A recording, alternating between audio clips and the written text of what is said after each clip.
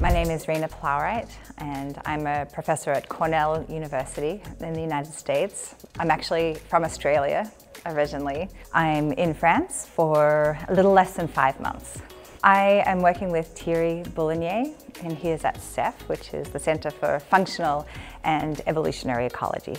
My research looks at how environmental change impacts pathogens in wild animals. And I look at particularly how viruses move from one species to another. So for example, a virus called Hendra virus, and it's in bats in Australia. And we've shown that loss of bat habitat, working with climate alteration, has led to bats moving from large populations in native forest into small populations in agricultural areas. And then those bats in agricultural areas shed more virus and are more likely to be responsible for the spillover of the virus into other species like horses and humans. And once the pathogen's in humans, we can see a pandemic. While in Montpellier, I've been looking at how I can apply the concepts we've learned from bat viruses to other systems. So how could we stop a pandemic of Ebola virus, or how could we stop the next pandemic of a coronavirus by protecting bat habitat? Right now, there is a lot of attention on how to stop the next pandemic, but almost all of the funding and all of the policy effort is really focused on how to contain an epidemic once it's started.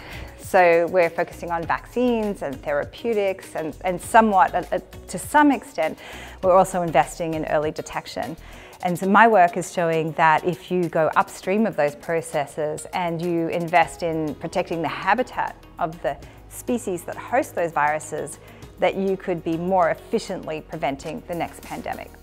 And so we're looking at how we can write policy so that pandemic prevention incorporates this, what we're calling primary pandemic prevention, incorporates nature conservation to stop that spillover event from ever taking place.